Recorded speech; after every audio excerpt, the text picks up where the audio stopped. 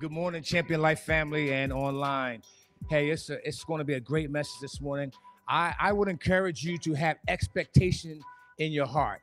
So when you have expectation, that's the best opportunity to receive. Just like when you Friday comes and you're expecting your check, you should have that same expectation in your heart and receive from God this morning. God bless you.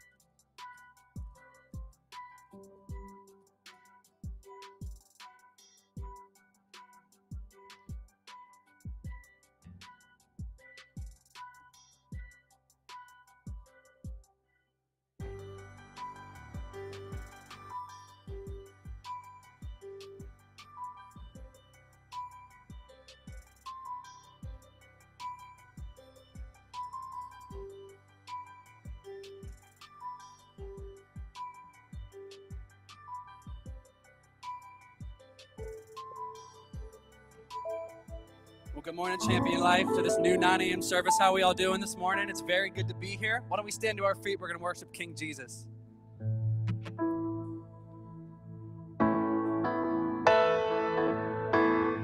Father God, I just thank you for this morning, and I thank you for the day that you've allowed me to be a part of, and I thank you for the people that you've brought here, Jesus. I pray that you would bless them, and I pray that you would cover this service with your love, and that we would leave different, and we would leave hungry for you, changed for you. Lord, we ask that you would be in this worship and that you would bless us in your name.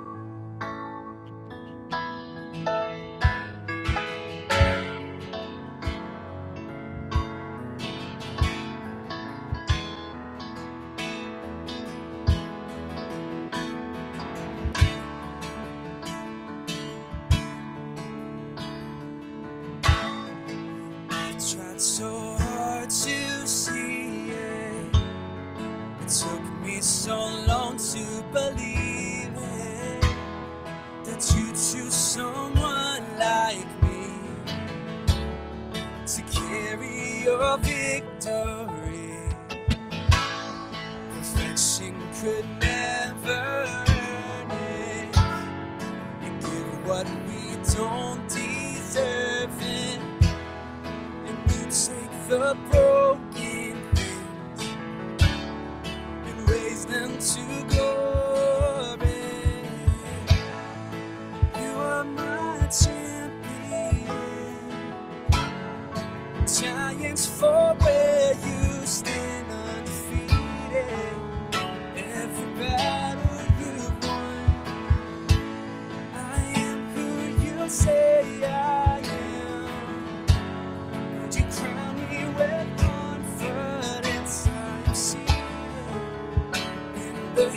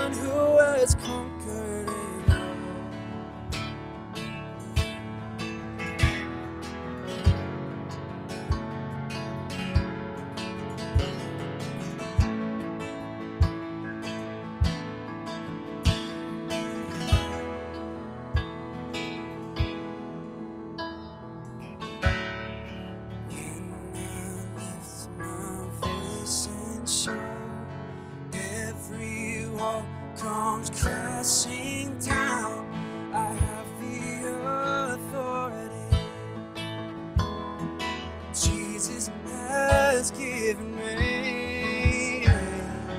When I open up my mouth, miracles start breaking out. I have the authority, yes I do. Jesus has given me. When I lift my voice and shout, every wall comes crashing down. I have the authority Jesus has given me.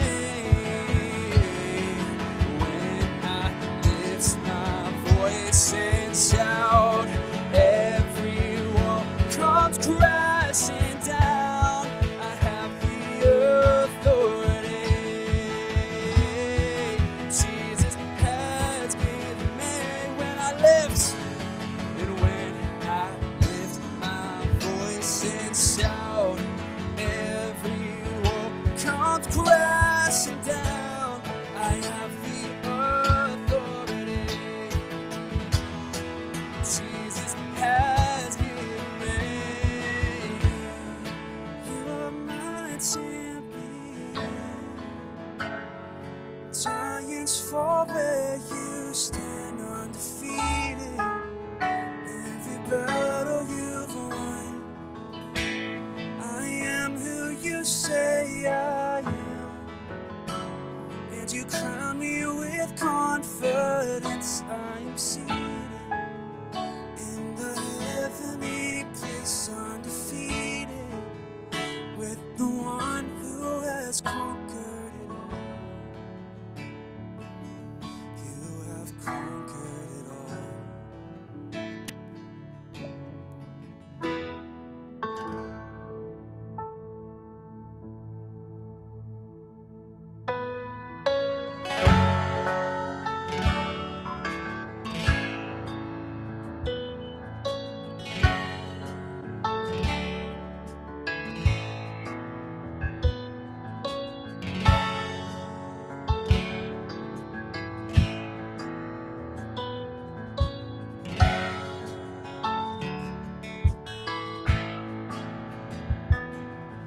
The weapon may be formed, but it won't prosper.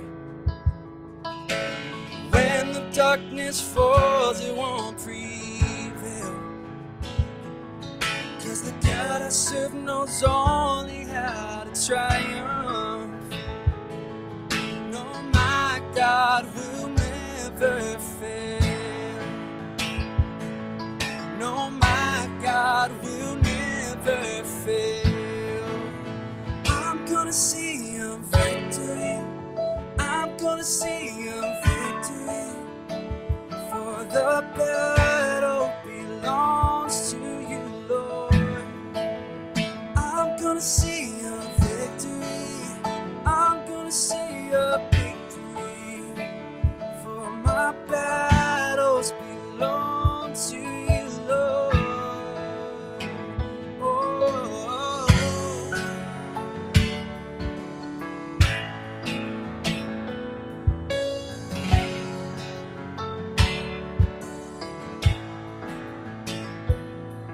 There's power in the mighty name of Jesus. Oh, every war he wages, he will win. No, I'm not backing down from any giants, because I know how this story ends. And I know how my story ends. I'm gonna see a victory.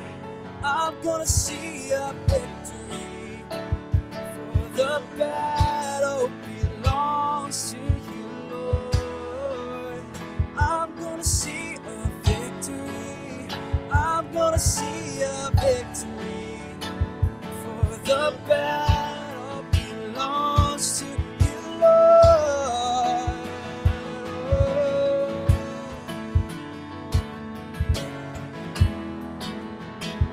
Yeah, gonna worship my way through this battle.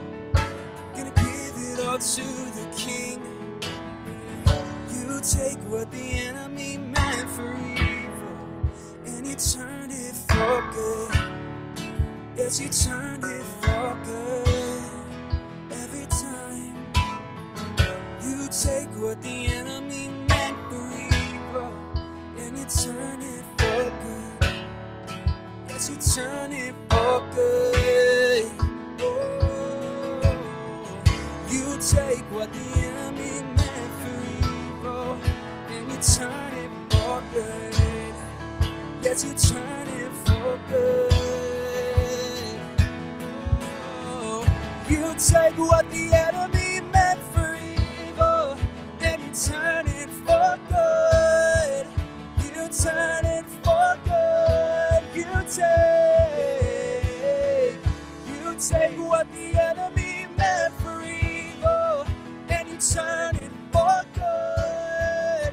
You turn it for good. I'm gonna see a victory. I'm gonna see a victory. For the battle belongs to you, Lord. I'm gonna see a victory. I'm gonna see a victory. For the battle belongs to you, Lord. I'm gonna see a victory. I'm gonna see a victory.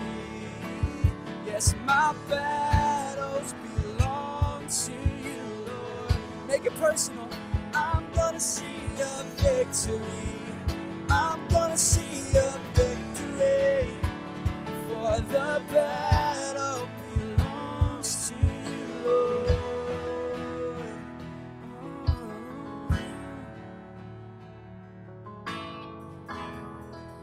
Gonna worship it out to you when I don't know what to do. 'Cause you take what the enemy meant for evil, and you turn it for good. Yes, you turn it for good.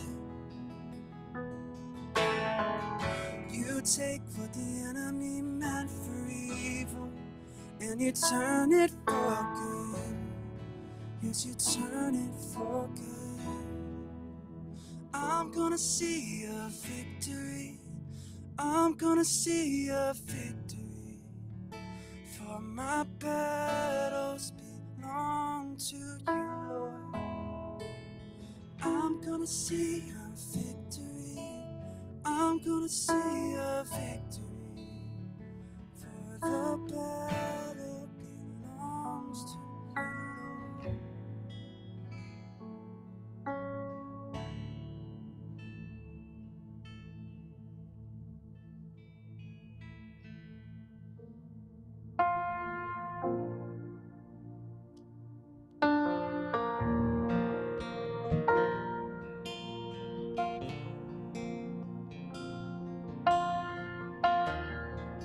Can you do me a favor? Can we all just lift our hands in the presence of God right now? Let's just surrender.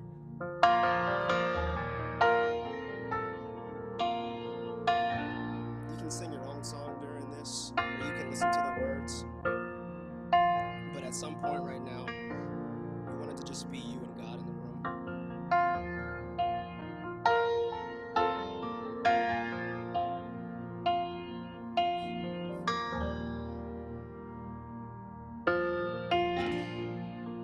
Worthy of every song we could ever sing. Worthy of all the praise we could ever bring. Worthy of every breath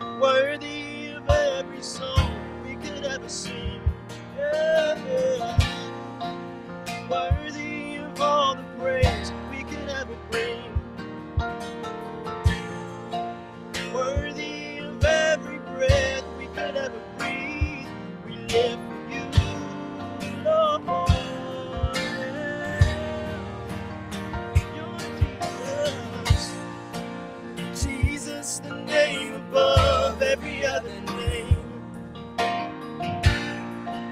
Jesus, the only one who could ever save.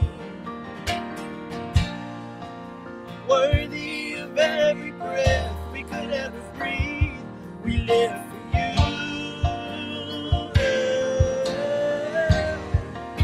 You're holy, oh holy. There is no one like you. There is none beside you.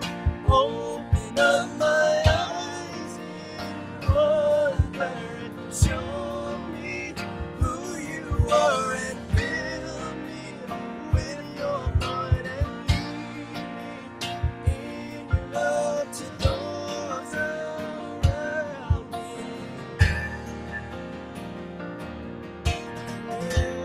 Come on, this is the part where it's just you and God. Yeah, we lay everything down.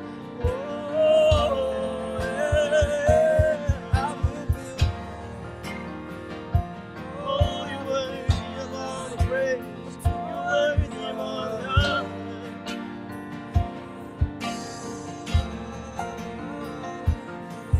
Oh, I will build my life upon your love. It is a firm foundation.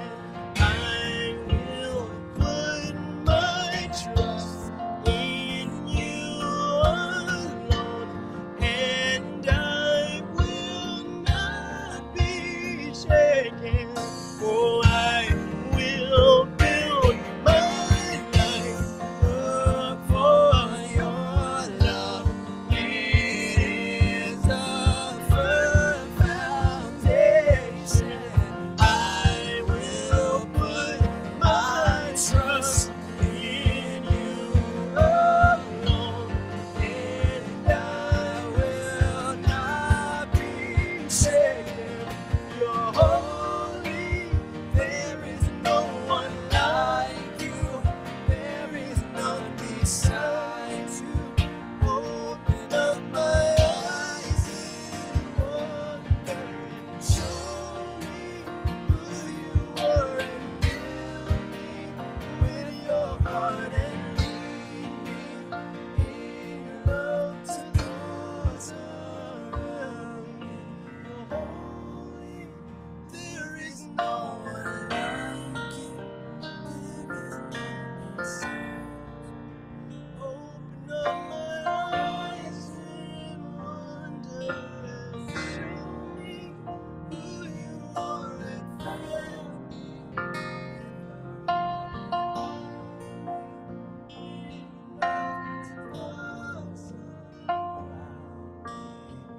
Oh, Father, we thank you, Father, that you are our firm foundation. Father, that we put our faith and our trust in you, oh God, that you are everything, Lord God, that you've created us to be, God, to love, to be loved, Father, in this world, Father. I thank you, God, that today we will receive that love, Father, because you were the same yesterday, today, and forever, God, and that love that you have for us, Father, that we receive it. Father, we open our hearts to receive a word that you may have for us today, oh God, because you are a faithful God. You are Jehovah Jireh, and you are the provider of all things holy in our lives. In Jesus' name we pray. Amen. Yes, it's great seeing everybody at Champion Life Church today. Who's excited to be here? Come on, yes. Who's excited for the snow that's coming soon? Couple of you, you're like, no, that's awful. But hey, Pastor Larry and Kim are doing a wedding in South Carolina. They want me to tell you hello. They love you and they miss you. And you guys may be seated. It's like we're in a standing challenge here. I'm looking at everybody standing here, and it's like, who can stand the longest? I don't know, but we're going to find out. But yes, it's probably going to be me, yeah. But no, hey, the heart of Champion Life Church, I just want to tell you that the heart of this church, right, is that Thanksgiving's coming up Thursday. And if you don't have somewhere to go, if you don't have a family to spend Thanksgiving with, there's a few homes that are open. Pastor Larry's one of them. My house is open. We would love for you to come over. There's some other homes as well. We would love for you to come over, celebrate with us in Thanksgiving, and just be a part of the Champion Life Church family, because we don't want nobody celebrating the holidays by themselves, right? So important. So I thank you guys so much for being here. And if you're new here, we'd like to see you after service at the Blue Umbrella. We have some packets for you with some gum in there, because we always say we believe every champion needs fresh breath. See a little bit about the breath today and the power of the champion breath and what that's about a little later on in the message. But hey, check out this video from Pastor Larry and see what he has got to say about the new building. Church family, how are you doing? Hey, I am so excited to be able to share with you what we're going to be doing in December and January. Hey, listen, I am here just looking at blueprints, and this is our blueprint table here at Champion Life Church. Man, there's so much work going on here. It's looking amazing. Hey, I want to ask you to be a part of what we're calling Furnish the House offering. That's right, Furnish the House. We're taking this title from First Chronicles chapter 28 and 29, where David and Solomon were asked by God to build a temple for God, a house for God, and where people were just bringing in the supplies. And so I'm asking you to participate in our Furnish the House offering. That's going to be happening in December and January with 2 special Sundays.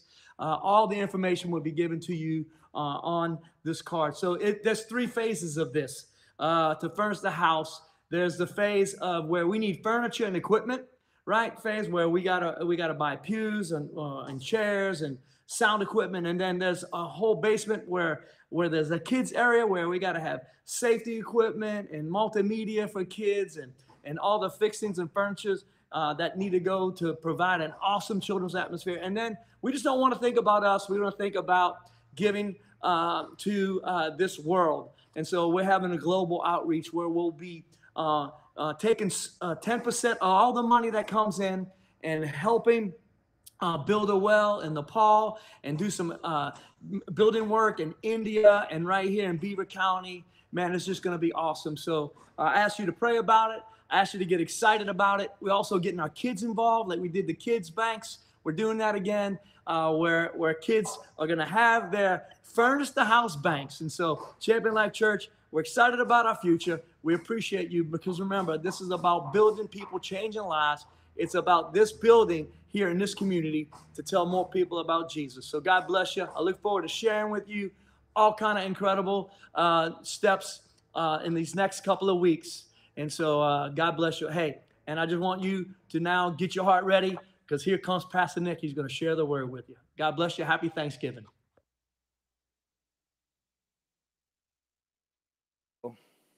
I'm that guy that was up there earlier. I'm Pastor Nick. How's everybody doing today? Good. Some of us sounds like we may have had a rough week by no response, huh? But welcome to Champion Life Church. As always, I just want to take a moment and honor our pastors, Larry and Kim, who are so faithful to this church and love this church. And their heart for this church is truly seen, in the early morning hours when they're praying literally for each and every one of us. And that's what I love about them. And it's an honor to serve them, for me, my family, and my kids, to just serve under them, to be taught by them, and to be able to love this church with them. So let's just pray for this message real quick. We'll just bow our heads. Father God, I just thank you for this time, Lord God. We know your word says where 2 or more are gathered in your name, you are in their midst, Father. I pray, Lord God, that we truly will receive what you have to give us today. Our hearts will be open, Father, to your love, Lord God. Father, and that the meditation of my heart and the words of my mouth, Lord, will be pleasing in your sight, oh God. I thank you and love you. In Jesus' name we pray. Amen. Amen. So how's everybody's week? Good? I want to share one of them weeks that I had recently. I like to share. I'm an open book. That's a side joke, but he gets it. Anyway, open book. But hey, you have a great day at work. Everything is going well, and the dominoes are all falling in place, right? And then what happens? You come home, and your world's turned upside down. So one of the people that I live with turned my world upside down when I came home. Literally right at the door. So I'm going to let you guys figure out who it was. Was it my wife? 13 years? Happily married? No? Married. My wife married of 13 years. Happily subjective, I guess. My son's 12 years old, getting close to a teenager. That's an easy one, safe bet. Or my other son who's 4 years old. Who do you guys think it may have been? 4-year-old. You got it. My man in the front. You're good. 4-year-old ruined my life. No, I love him. But I come home. He come right to the door. So I open the door. It was like I'm getting like Champion Life Church, right? As soon as you come to the door, they're opening the door for you, right? Welcome to Champion Life Church. I'm like, man, this place is super friendly. I come home, like, never get the door open for me. Never. He's like, Daddy, Daddy, Daddy. I'm like, what's going on? He's like, Daddy, I got an STD. I said, that's what he said. Come right to the door and said that. So I had to, I draw back into that long stance. I said, I'm going to be here for a minute. I got to figure this out. I said, you got what? I had to make sure I heard it right. I heard it right. He said an STD. I said, okay. Well, where did you get this STD at? He said, I got it in the shed, Dad. In the shed. Now, the flesh side of me is like, wait a minute. What is going on in my shed? Did my shed turn into a brothel or something? Like, what is going on? But I'm like, wait a minute. That's the flesh side of me. I'm like, he's only 4 years old. I'm like, what happened? So I pull my wife aside. I'm like, can you explain this to me? How my 4-year-old son got an STD in the shed? Like, I am not ready for this. She's like, well, he went down there with his brother, and he's seen the ATV, so he can only say STD. So he thinks he got an STD. In reality, it's an ATV, and he's excited about a quad that he has down there. So I'm like, okay. So as you try to explain, the little kid, 4-year-old, got all kind of attitude. Pastor Nick. I'm like, whoa, he's tempting me, right? He's pushing me. So I'm like, come on, man. But now, kids, what do? They go everywhere and they say everything. And they're excited when they get something new. So now every group of people you go around, I got an STD.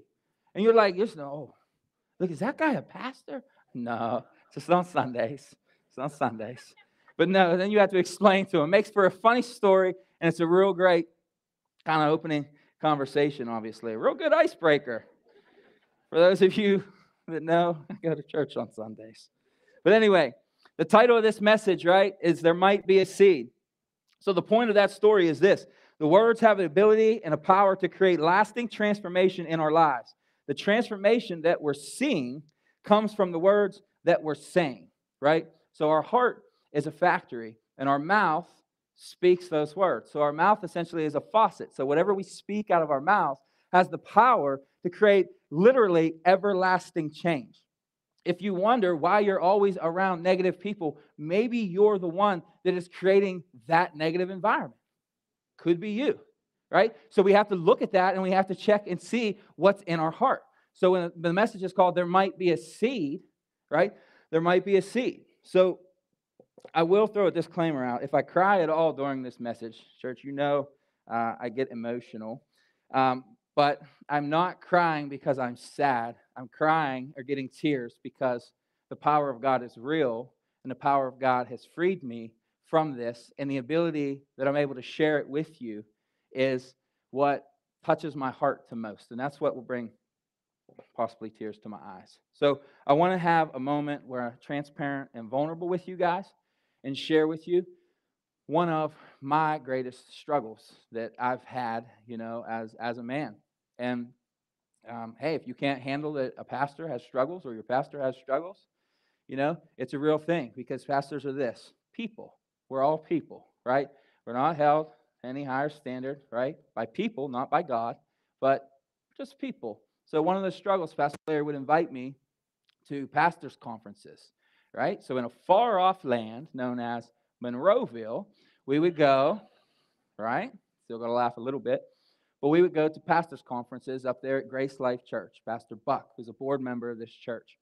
And I would love the conferences. I would love the worship. I would love the word. And I would love growing stronger. But there's something I would absolutely detest and I would hate. And that would be having relationships with other pastors. Wow, right? Think about that. I would literally sit down at my meal longer so that I didn't have to talk more. Does that even sound like me? Doesn't really, right? But what there was a seed in my heart that I went into default mode, and I didn't recognize that this was a real thing. And I want to just honor and thank my brother Joel, who's a pastor at Edgewood Church, who didn't even know I was preaching this message today, but he's like, man, you're preaching, him and Ben, and they want to come and support me, man. So thank you, Joel. Let's just honor him. I believe in honoring pastors, and Joel and Ben both just surrender their lives and hearts to serve God, and thank you guys so much for that. But it's the craziest thing, right? Is saying, wow, I struggled with those relationships. Why did I struggle with those relationships? It took a lot of work, and Pastor Larry, that's what our pastors are for, to help us get to places, get through places, right? It took a lot of prayer. It took a lot of different things. So how was this impacting my life from living the life that God wanted me to live? So here's the thing. You ever had that feeling that you didn't belong in the room? If you ever had that feeling, maybe you're here today and you're like, not 100% sure that I belong here. I feel out of place. Like, I only come once every 3 weeks, and they know that, and they think, no, listen, man, you come when you can come to church. Church is just a good place. It's a place where we're family. It's like when I leave work, I go home because I want to be with my family. That's why I come to church, because I don't want to ever forsake the gathering of these amazing people, these champions, right? So if you come one every 3 weeks, one every 4 weeks, one every 2 months, listen, that's great that you're coming to church, right? That's great. So let me just tell you this, right? If you've got some hurt, you've got to turn over some dirt. What's that mean? If you got some hurt, you've got to turn over some dirt. So when you find that you have hurt, or when you have a default mode in your life, you got to turn over the dirt. There's that beautiful picture of shovel. It needs hands on it, right? So what I mean by that is you got to open up the Bible, the Word of God, and you got to get into the Word of God, because it has life that will get you through and beyond that hurt. So we got to dig deep on this one. Things just don't happen, right? So I want to talk about inner vows. And we'll get to open up that can of worms here in a second. But an inner vow is a self-oriented commitment made in a response to a person, experience, or desire in life whenever we focus a commitment inward, because an inner vow, we often make inner vows in response to pain or frustration in an attempt to comfort ourselves regarding the future rather than freeing us from the problem. Inner vows act as tethers that tie us to the past in an unhealthy way.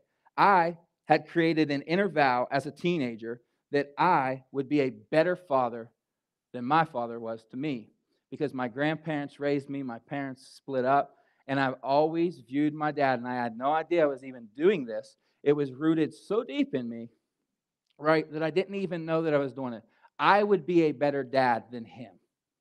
And that's not right. And I'm not trying to portray that my father is a bad dad.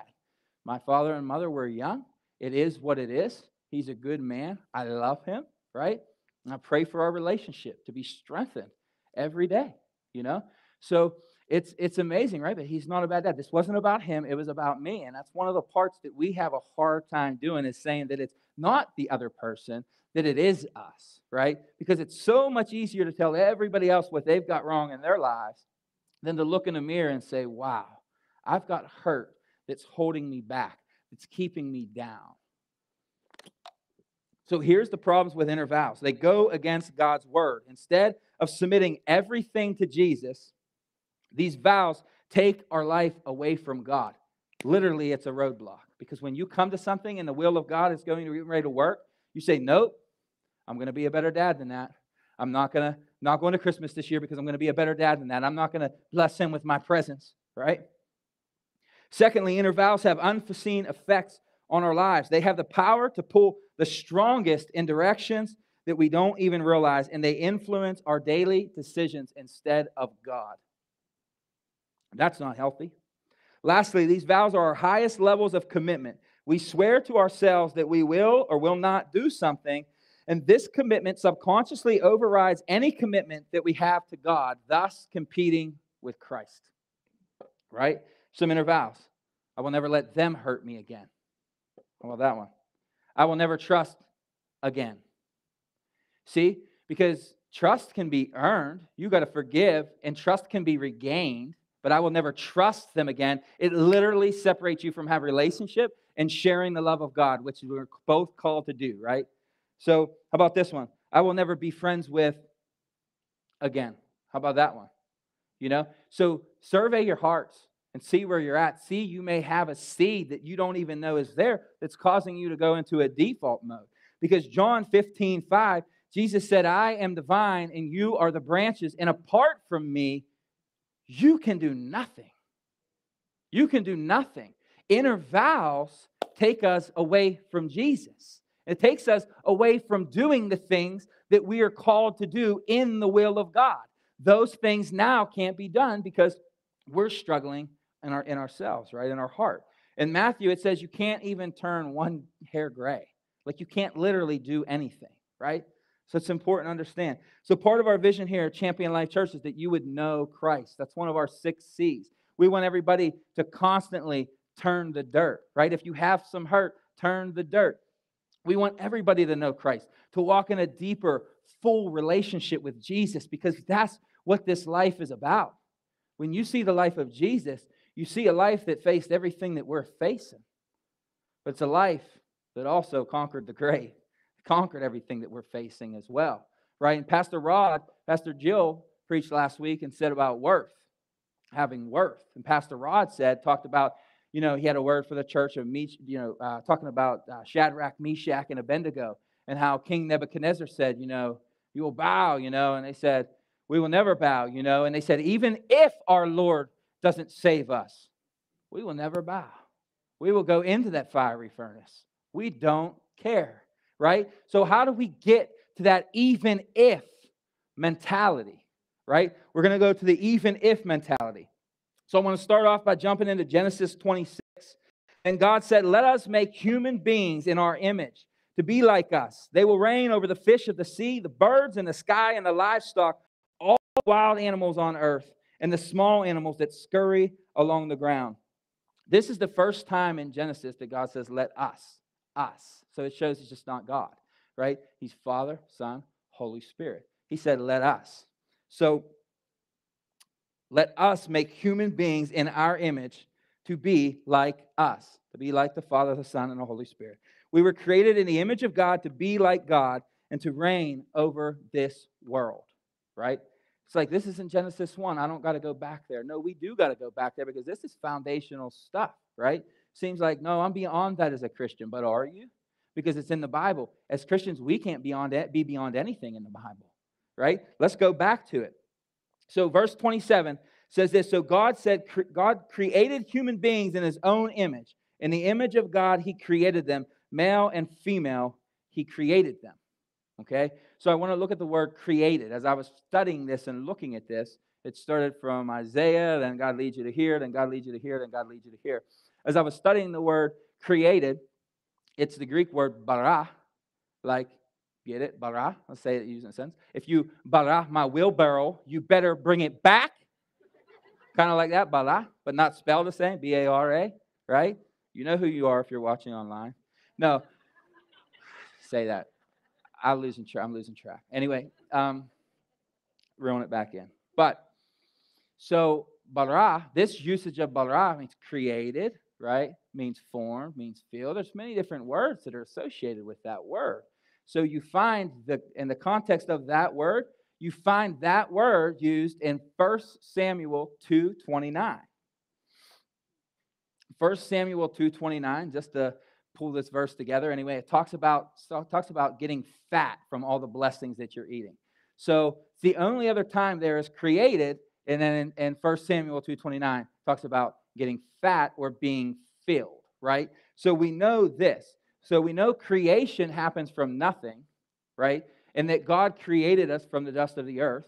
So created just probably wouldn't be the best usage of that word. So sometimes when we get into modern translation, sometimes miss the mark just a little bit, but it's still not enough to say it's not a salvation thing or anything like that, right? So when you look at that and you say, oh, well, filled is the more proper usage because it's talking about filled. It's talking about inside, full or fattened, right? So let's read it in that context as you see that. So God filled human beings with his own image. In the image of God, he filled them, male and female, he filled them. And that just changed my life. I got to be honest. It's so simple, but it literally changed my life. Because now I know I'm not only created on the outside to be like God, but I know that God, right, blew into my lungs and filled me with everything that he was. And he didn't do it with anything else in creation.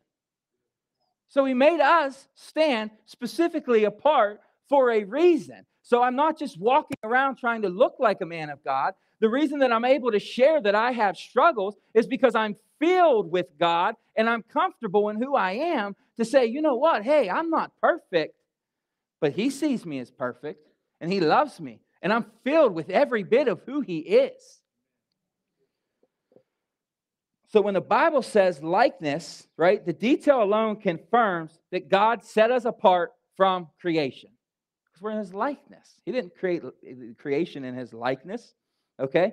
God created us in his image so we could have meaningful relationships. So the way that we are, God created us that way specifically to have relationship with him.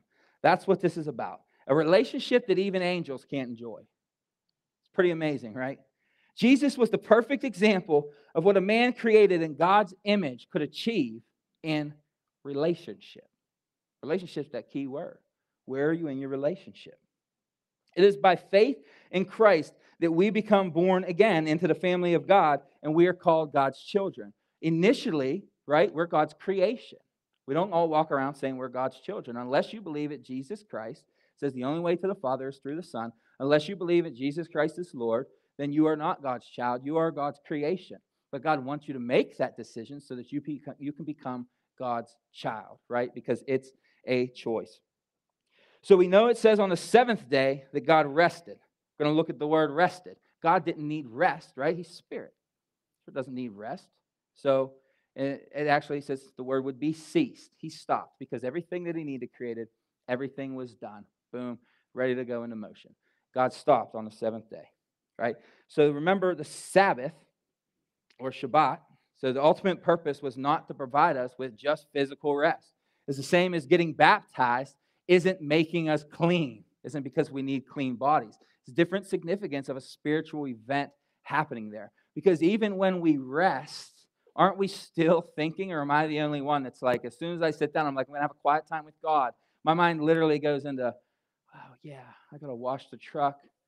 Fill a truck up with gas. It's like, that's my quiet time with God, is dealing with all my problems first and leaving God just a little bit at the end. Has anybody ever done that? Because it's a real thing. Like, if you go into quiet time with God and that happens to you, guess what? We're all in the same boat, you know? It's a rough go, but you got to sort through that, and you got to overcome the flesh there. So 2 Corinthians 5:17 says this, therefore, if anyone is in Christ, he's a new creature. The old things passed away. Behold, new things have come. Now all these things are from God, who reconciled us to himself through Christ and gave us the ministry of reconciliation. Wow. Hebrews 10:11. Every priest stands daily ministering and offering time after time the same sacrifices which can never take away sins. Hebrews 10:12. But he, Jesus, having offered one sacrifice for sins for all times, sat down at the right hand of God. So loose translation, you know I like loose translations at times. So alligator arms. Does everybody know what alligator arms are? See, you didn't even notice that it happened, that I'm standing up here with alligator arms. You're like, how did that happen? He went up there when he started and he looked normal. Now he has alligator arms, right? So alligator arms, you Journey students will get alligator arms. You just get it. See, they're really short and they're awkward looking. And then the alligators do their thing. I think they're very fast in a straight line. I don't know much about alligators. But anyway, what I'm saying is, I don't really care about alligators, to be completely honest. But alligator arms is like this, right? So that scripture says, he, Jesus, having offered one sacrifice for sins for all time, sat down at the right hand of God. So what it is, if we're all out to eat, right? Jesus is with us, and the bill comes, you know, alligator arms also come. You're like, I got that. Hold up. Let me get that. I did that to you when we ate breakfast that day. Remember that? I pulled up real short. I said, ma'am, I got it. I got it. Give it to me. Give it to me. right? But you get those alligator arms. Now you know I did it. And was like, this is just shoulder. He's like, well, why don't you pray over it? I'm like, no, don't pray over it. Then I must start paying for meals. I'm not doing that. So you get these alligator arms. But what that scripture is telling us, that Jesus paid it. Jesus is sitting out in the car in the heated seats, just waiting for us to come out and sit in that car with him and be a part of what he's doing. But we sit here with these alligator arms like, thank you for paying for that meal. Let me clear the table. No, let me leave the tip. No, you don't have to do anything because Jesus paid for it all. And he's in the car and he's ready to go. And he's just looking for you to say like, hey, come. His arms are back. He's just looking for you to say, hey, come and have a relationship with me. Right? He just wants you to get in the car because alligator arms is works righteousness and not faith righteousness. It's like, no, I can do something. Jesus, I can clear this table. You can't clear the table with alligator arms. Just get in the car because Jesus is like, hey, I paid it all. I left a tip, cleared the table. I blessed that lady, right? Thank you, Jesus. Where am I at? So man's rest on the Sabbath, right, is only temporary. And think about it like this. The Sabbath is to see the rest that we have in Jesus Christ. That's what the Sabbath is, to understand the rest that we have in Jesus Christ. So the point is this. When you understand origin, right, you can start to overcome obstacles. When you understand origin. So go back to the origin. So there's a question that's answered in all of this. That question is, how do I know God wants me? Well, God created you in his image, right? So Father, Son, Holy Spirit existed. He didn't need anything else, but he said, no, I want something, and I want to create that something in my image because I love them. Each and every person here was created in that image of God because he loves you and because he wants to have a relationship with you. Trust me, he was on vacation in a retirement home, like the sun of the beach and all this beautiful stuff. And he was like, no, you know what? I'm done with that. I want these people. I want each and every one of their hearts, right? So second is this. He redeemed you with his blood. God sent Jesus, his one and only son, to pay the penalty for our sins by dying on a cross. So according to Hebrews 9:22, it says, without the shedding of blood, there is no forgiveness of sins, right? And without the forgiveness of sins, we would be doomed forever. So that's why Jesus' blood had to be shed. Page 6 for those of you tracking. Third is this. He perfected you by his grace, his ability, right? How can a perfect God have a relationship with an imperfect person? 1 John 1:17 says this. The blood of Jesus, his son, cleanses us from all sin. Jesus' blood covers all failures, all of our failures. There's not one failure it doesn't cover, and shortcomings, and makes us perfect in God's sight. You know, sometimes I like to go to the NGV version of the Bible. For those of you that don't know, that is the Nick Giles version. So to sum that up, is God doesn't wear Ray-Bans, God wears J-Bans. Think about it like this. God doesn't look at you through as the world sees. He looks at you through the lenses of Jesus. And he sees his son who died and took your sin so that you no longer have it. Because if he takes it, then you can't have it, right? So he's looking at you through J-Bans, through the lens of Jesus. That's why I love our God. So the point is this. God formed and filled you and wants a relationship with you. So I want to take a look at Eve in Genesis 3. So for all you ladies out there. No. But the serpent said, did God really say you must not eat from the fruit of any of these trees in the garden? Of course we may eat from the fruit of the trees in the garden, the woman replied. It's only from the fruit in the tree of the middle of the garden we are not allowed to eat. God said, you must not even touch it or you will die. Did God say that? Well, it's in the Bible. Got to be true. Well, it's not in the Bible. You know, it's in the Bible, but it's not true because we look at Genesis 2:16. That was her perspective of this. Because God said that to Adam. Husbands, we have a responsibility to lead our wives. We have a responsibility, and women, you have a responsibility to know the Word of God and study the Word of God. But we have a responsibility to help our wives with the Word of God as well. Because Eve didn't know it. Because God's actual word in Genesis 2:16 says, but the Lord God warned him, you may freely eat from every fruit tree in the garden, except the tree of the knowledge of good and evil. If you do eat its fruit, you are sure to die. God said, if you do. See, that's what I love about God, is God's a God of free choice. If he said there's no fruit, don't eat it, or you're going to die, that's what Eve's perception was. God didn't say that. He said, hey, don't eat from that tree. If you do, you'll surely die. They ate from the tree. We know that. Did they die physically? No, they died spiritually, right? So that was the thing. So a couple of things here. Obviously, the woman wasn't familiar with God's word. So here's the point. When we don't know God's word well enough, we change it, right?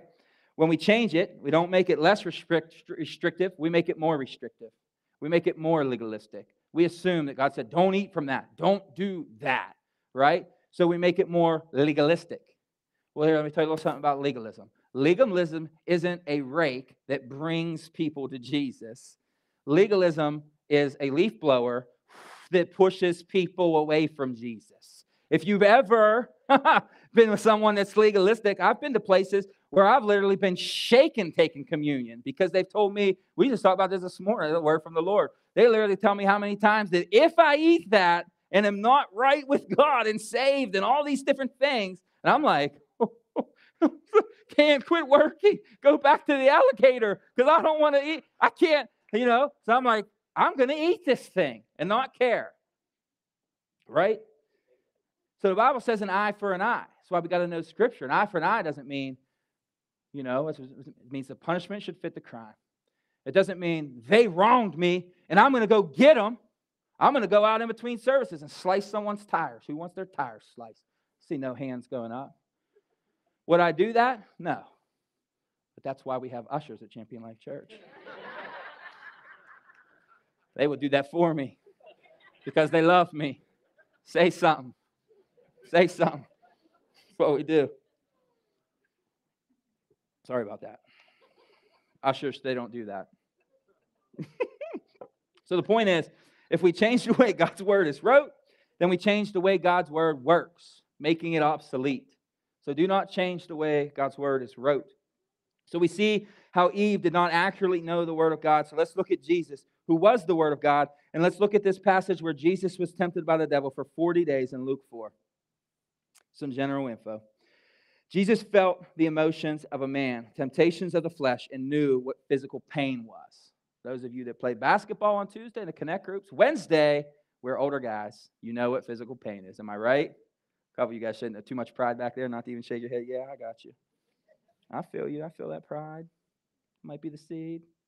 But he was also limited by the physical nature in that he relied on the Spirit to guide him for comfort and to strengthen him. We don't know what Jesus was going through, but we could imagine that he was going through every temptation that a man would go through. So everything that we could have ever experienced, he experienced. We have the same spiritual resources today that Jesus had then to defeat Satan.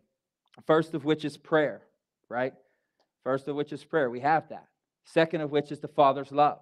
Before Jesus even started his ministry, when he was baptized, God said, "This is my Son with whom I'm well pleased." When you accept Jesus, God looks at you without doing anything and says, "You are my son, you are my daughter, with whom I am pleased, with whom I love," right? God's love. Third is the power of the Spirit. We have the power of the Spirit, the Holy Spirit. Absolutely amazing.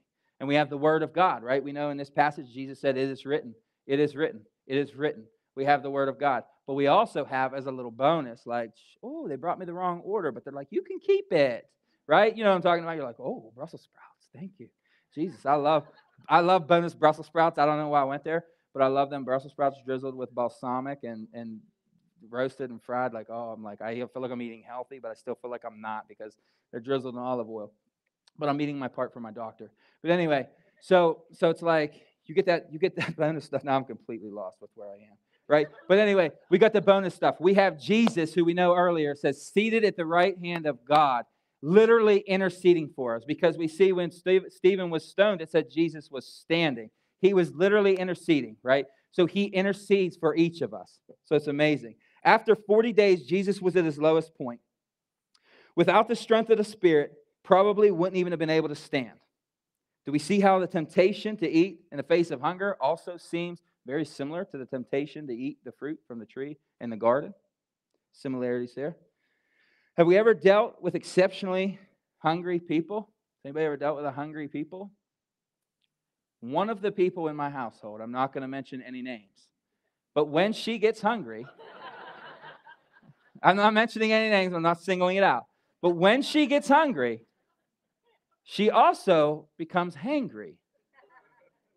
This is a real thing. It's a real thing. So when she gets hungry, she becomes angry, thus creating a hangry person. Thus creating what I thought was a truck is now turned into a ticking time bomb waiting for an explosion to happen every time I drive past a fast food restaurant. Like, you could have stopped.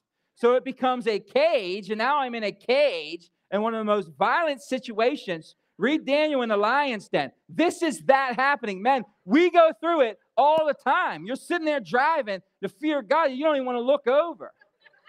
You know what I'm talking about, right? Some of you men are froze up and you're looking forward. That means, women, I know your husband's telling me without telling me, let me tell you a little man talk, telling me you're a hangry person. And you get upset and freak out, right? So, happily married.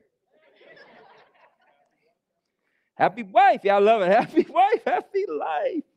So, yeah, that's that. So you know Jesus had to be hungry. Think about a couple things. When you're hungry, you literally think about nothing else but food, as in the truck ride, right? That's all I hear about. You could have stopped there. You could call somewhere and order something for me if you were a good husband. It's like they go right to the playbook. And the playbook, it's like, where did you women get this? You know, but those of you men that have a problem with that, you also got to recognize that God took from us the parts that created our lovely wives. So those are the parts that were in you. So those are your parts too.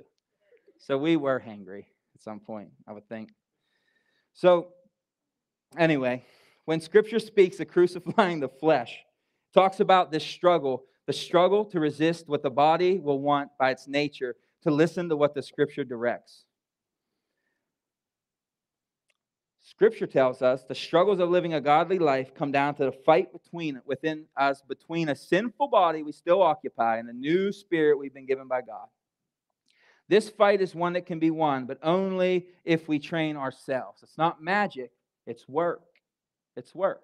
If you want different, you got to do different. I've always said that. If you want different, you got to do different.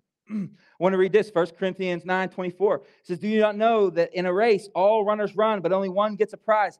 Run in such a way as to get the prize. Everyone who competes in the games goes into strict training. They do not get a crown that will last, but we do it to get a crown that will last forever. Therefore, I do not run like someone running aimlessly. I do not fight like a boxer beating air. No, I strike a blow to my body and make it a slave so that after I have preached to others, I myself will not be disqualified of the prize. I can relate with this. Some of you are thinking, how?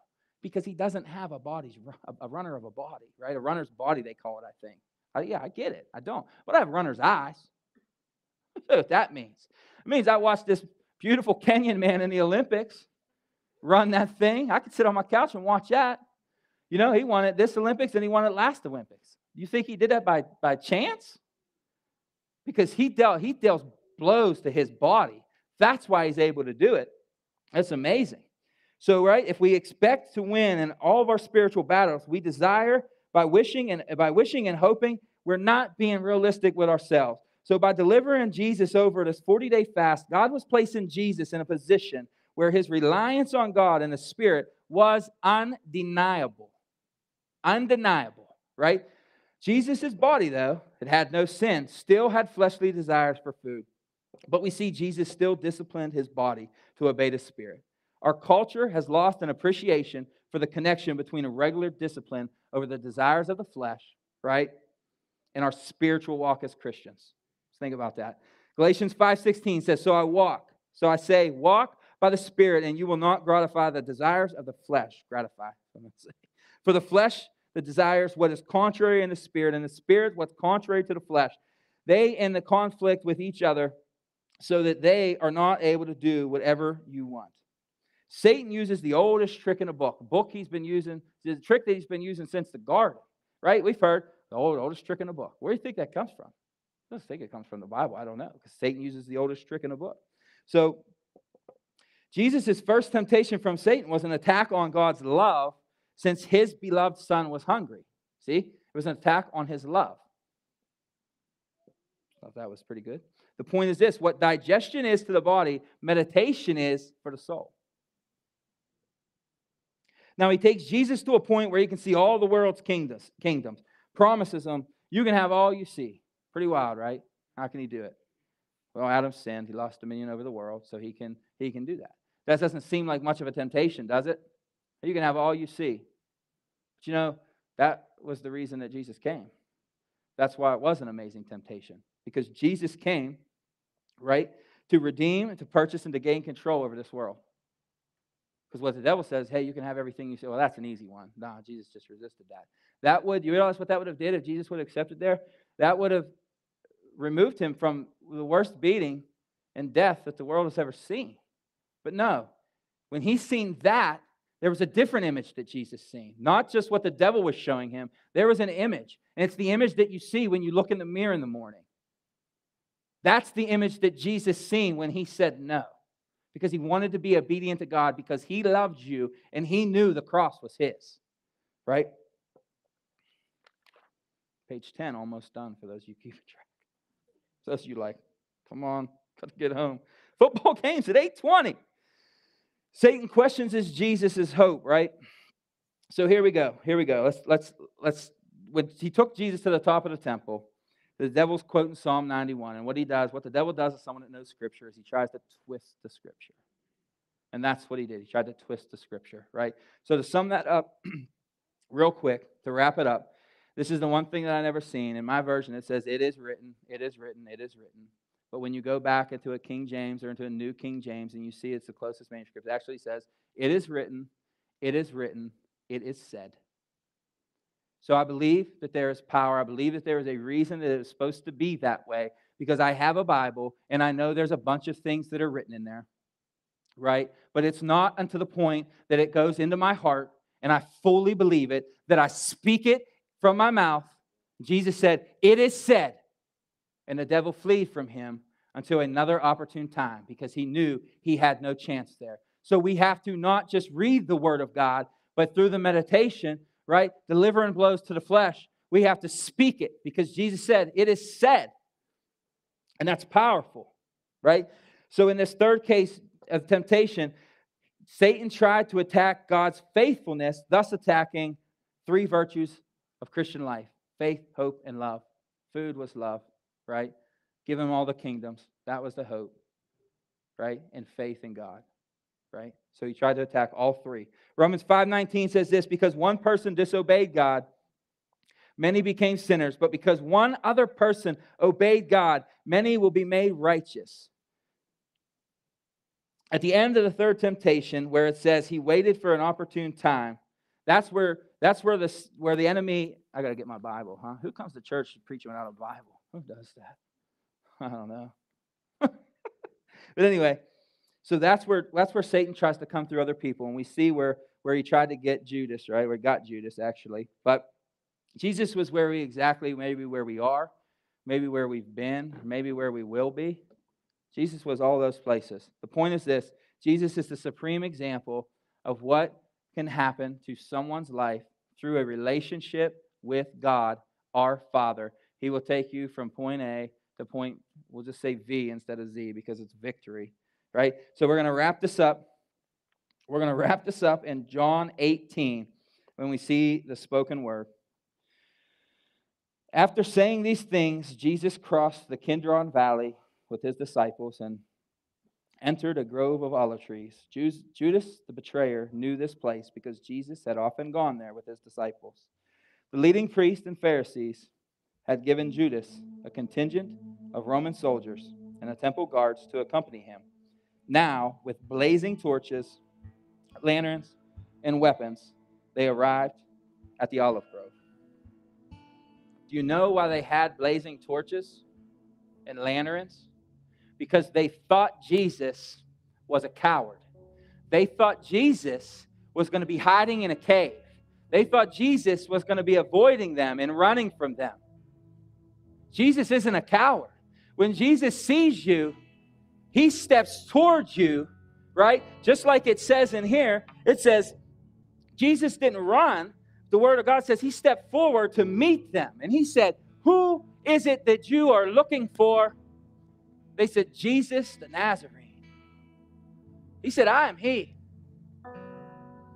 He didn't step back away from the challenge, away from the death on the cross for you. He said, I am he. And what it says in the next part, those were literally 3 words, right? I am he. It says those men, 500 of them, withdrew back and fell to the ground because the Word of God is the power of God. How did they still step forward to persecute Jesus? I have no idea. If someone spoke, I am he, and it pushed me back to the ground and knocked me over, I couldn't do it. I couldn't do it. So the one thing is to believe God for the promise, but it's another thing to trust God through the process. There's a process, right? Forgiveness isn't based on you. When you accept Jesus, it's placed on you. That's powerful stuff. The verse that God gave me was in Isaiah 43. It said, do not be afraid, for I have ransomed you. I have called you by name. You are mine. When you go through the waters, he says, I will be with you. When you go through the rivers, they will not overtake you. When you go through the fires, when you walk specifically, since we're talking about words, it says walk. When you walk through the fire, you will not be burned.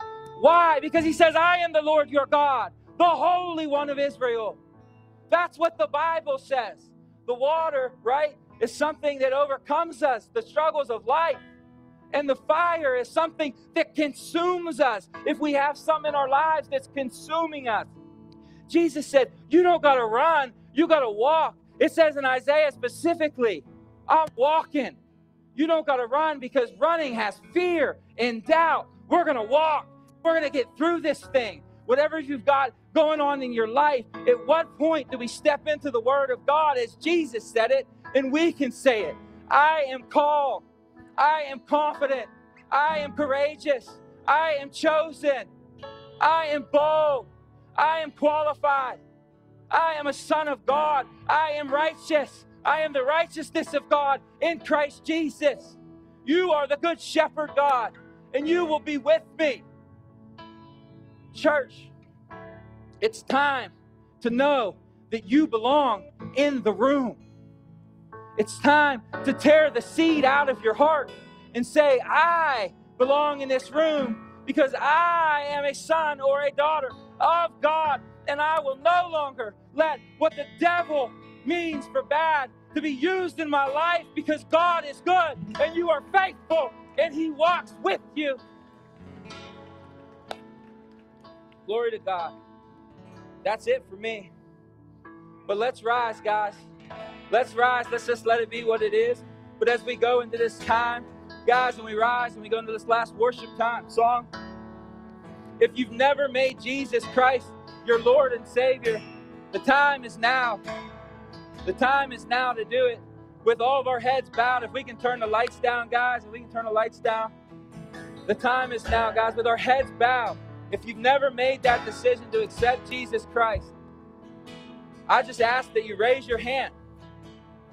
On a count of 3, I just ask that you raise your hand. 1, 2, 3, raise your hand. If you want to reconnect with Jesus, thank you. Thank you. You can put it down. If you want to reconnect your heart and life with Jesus, you can raise your hand. Listen, it's just not for people that never experienced the love of God. This is for everybody. How about this? If you love Jesus, just put your hand up. We're all family. We're all brothers. Yes. I love y'all so much. I thank you guys. I thank you guys.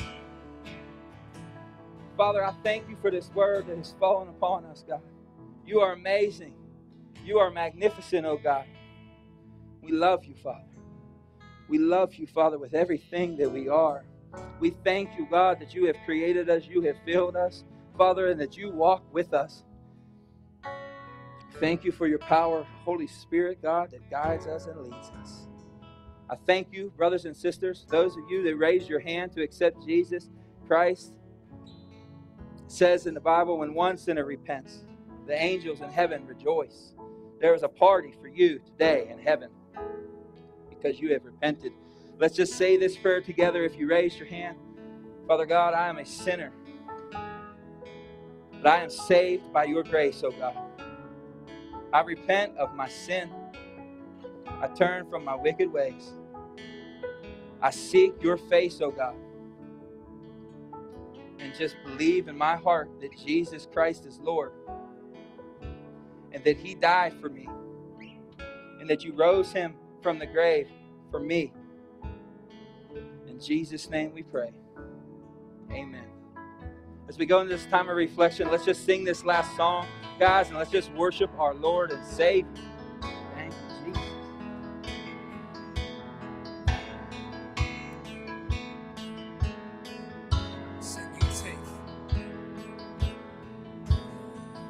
You take what the enemy meant for evil, yes, you turn it for good.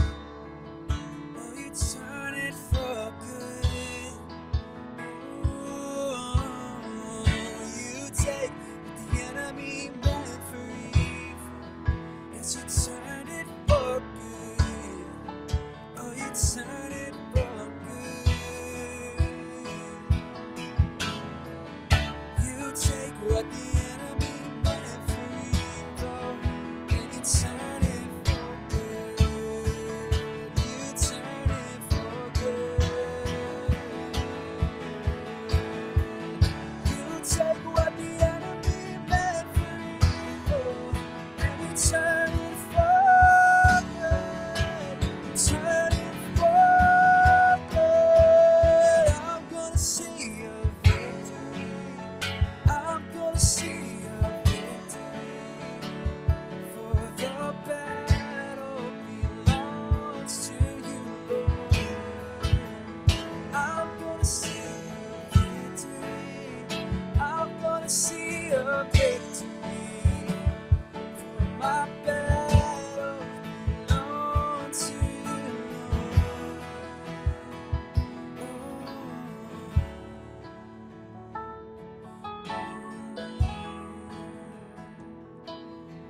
Gonna worship my way through this battle. Gonna give you it all. Cause you take what the enemy meant for evil, and you turn it for good. Oh, you turn it for good. You take what the enemy meant for evil. Oh, you turn it for good. You turn it for good.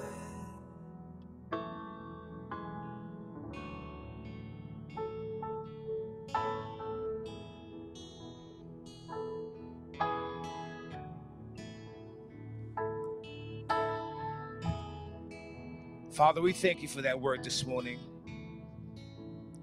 Lord, we come humbly before you this morning, God.